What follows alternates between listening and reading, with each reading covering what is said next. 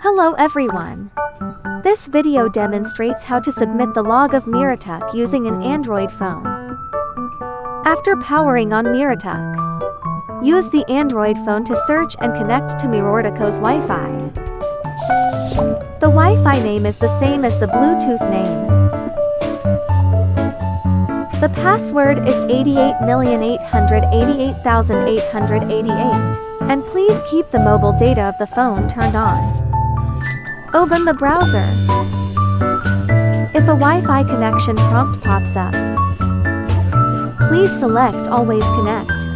Enter the 192.168.1.101 URL in the browser.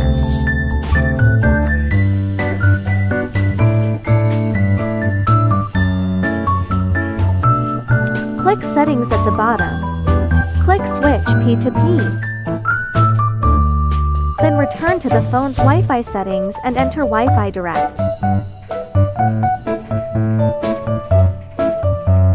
Click to connect to MirrorTouch's Wi-Fi. Return to the browser again and refresh the 192.168.1.101 webpage.